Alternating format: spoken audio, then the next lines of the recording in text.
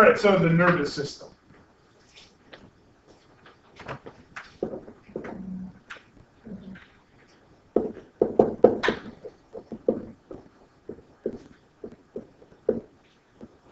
So the nervous system is the electrochemical coordinator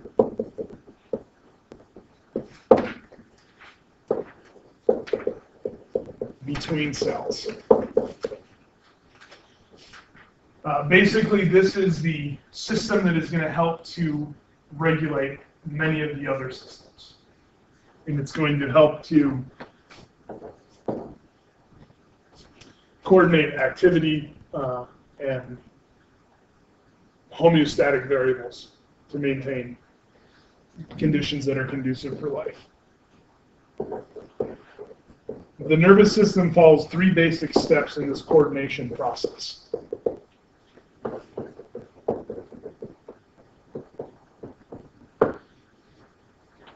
And you can see the 3 basic steps here in this particular image. This is a pin, by the way. And so that pin is going to be used as a sensory input. If I were to come up and I were to poke you in the finger or stab you in the stomach with a knife, there would be information that would hard to just come in and prison shank you.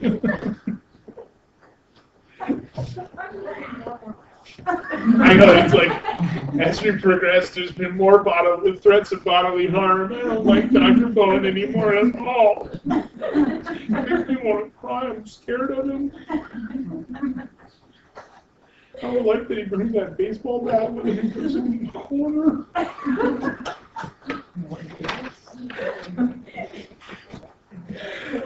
So 3 basic steps in coordination.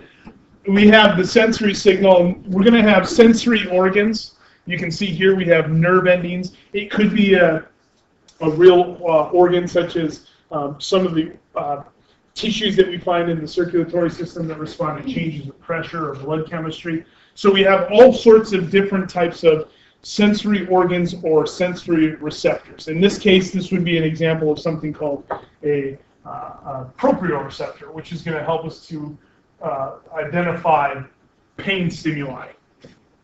Now, we have that signal that gets sent back into the central nervous system, either into the spinal cord or into the brain. But we have literally hundreds of thousands, if not millions, of sensory nodes or organs or nerve endings that are constantly sending information into the central nervous system.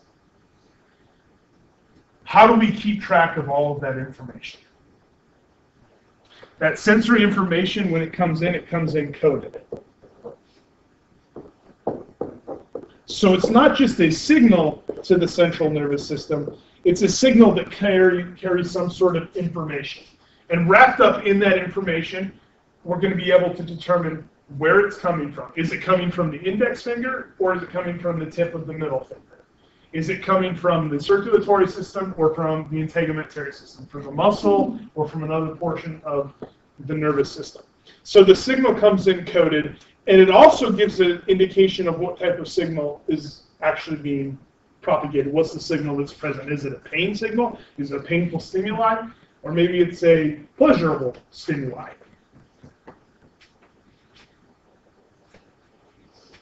So that coded signal is sent in through a sensory process to the central nervous system. Once that signal gets into the central nervous system, it's going to be collected.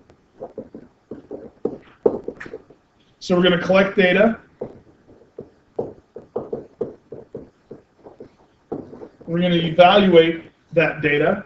So it's not just simply collecting up and putting the data into a bin. It's going to also include, what does this data actually mean? And then we're going to dictate a response.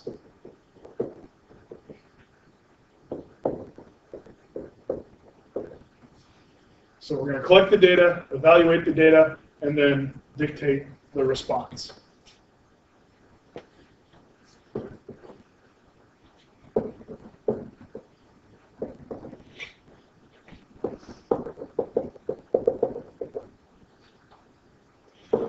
And the response that gets dictated, that dictation of a response, the command is provided to glands and muscles that will propagate the response.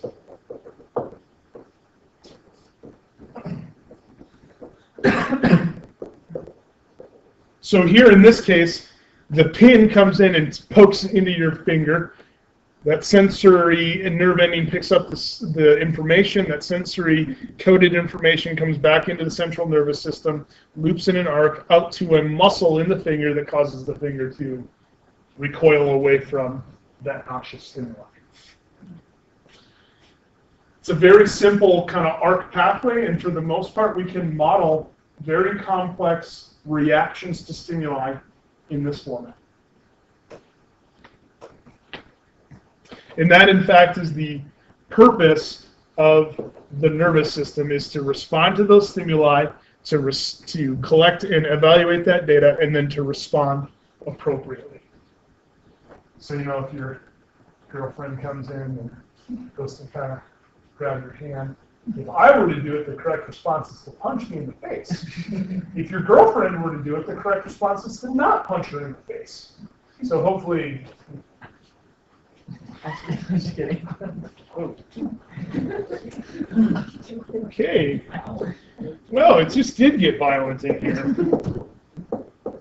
You're scary, dude.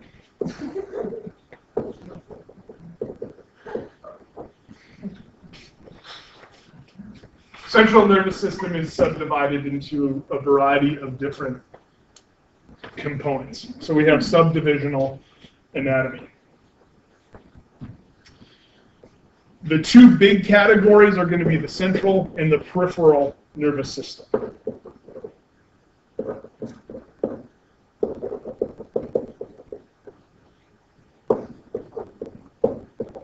The central nervous system, or the CNS, not the CN3.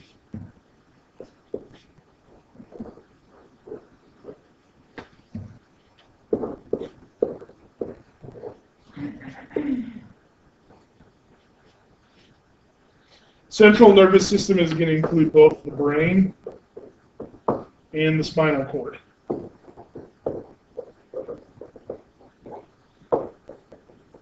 So the brain and the spinal cord.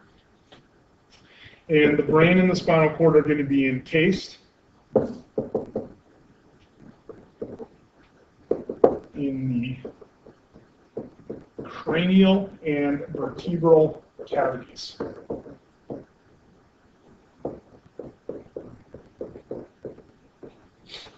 Encased in the cranial and vertebral cavities.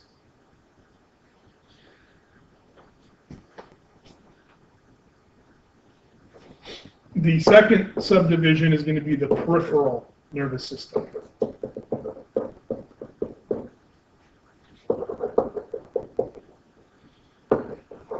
Which we can abbreviate as PNS. PNS. Careful when you say that.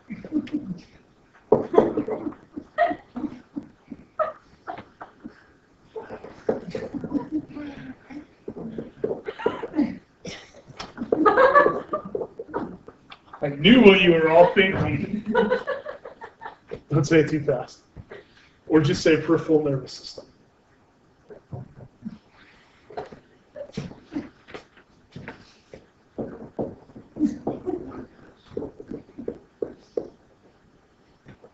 We'll get to that system at the end of next semester. So the peripheral nervous system, central nervous system is the brain, and then the spinal cord. Everything else is going to be our peripheral nervous system, all the peripheral nerves. Now, each of these peripheral nerves, a nerve is a reference to an organ. The cells that make up nerves are going to be neurons. What the heck? Come on, I'm trying to teach you. I'm so immature. So a nerve, when we talk about a nerve, and we'll get back into this, nerve is going to have a bunch of fascicles in it. So we're going to have a nerve that's bundled up, and it's going to be a bunch of fascicles, and then each of those fascicles, you'll have individual neurons in each of those fascicles. Okay? So a single nerve may carry hundreds, thousands of neurons. And those neurons, each individual neuron, is going to have a specific purpose and a specific location that it goes to. So the peripheral nervous system, being all of the other tissue, is going to include the nerves, which are the wrapped portions or axons or nerve fibers of the neuron. And then this other portion of the neuron called the ganglion, or I should say the cell bodies that are wrapped up in the ganglion. So you can't really see it here, but there's a chain that runs right down alongside the spinal cord. And there's little clumps of tissue there. And those little clumps of tissue are called ganglion.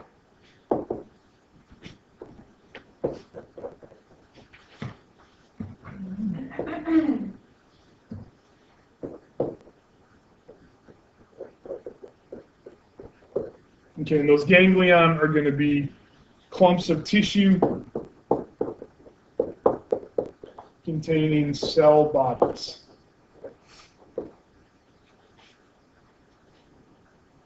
So the cell bodies where the nucleus is going to be located in these chains called ganglion. And then we're going to have the nerves that lead away that are going to contain the axons of the individual neurons or the nerve fibers of those neurons. Now, because of this organization here where I have a bunch of fascicles that bundle up individual neurons, have hundreds or thousands of neurons present in our individual nerves, we're going to divide up those individual neurons by their location, where are they going, and what they do. And those are going to be secondary divisions of the PNS.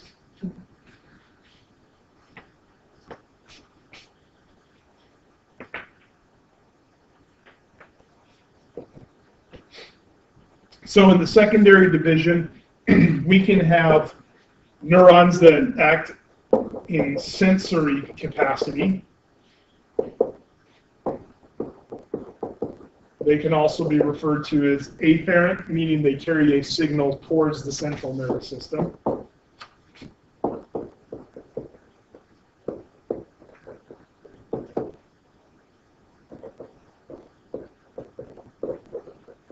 So towards the central nervous system.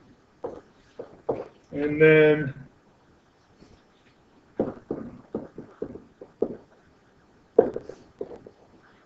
carries information about changes.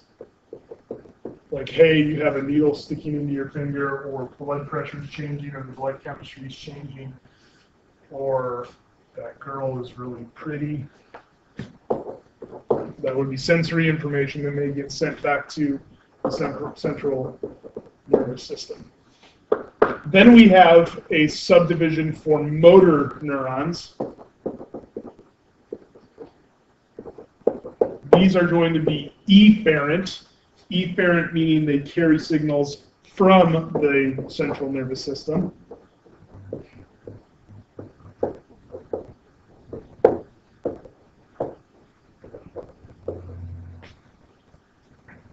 And those signals, as you can see here, sensory bringing back into central nervous system, motor leading away from the central nervous system and going someplace such as a neuromuscular junction to cause a change in that muscle. Or it could be to a gland.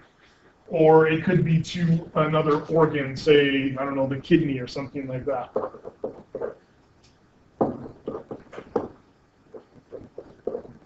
And this results in stimulation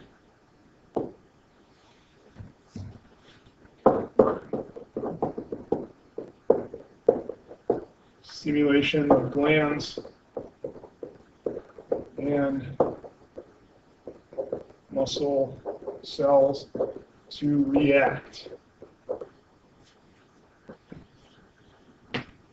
Collectively, the glands and the muscles and the stuff that's doing the reacting, we can call the effectors.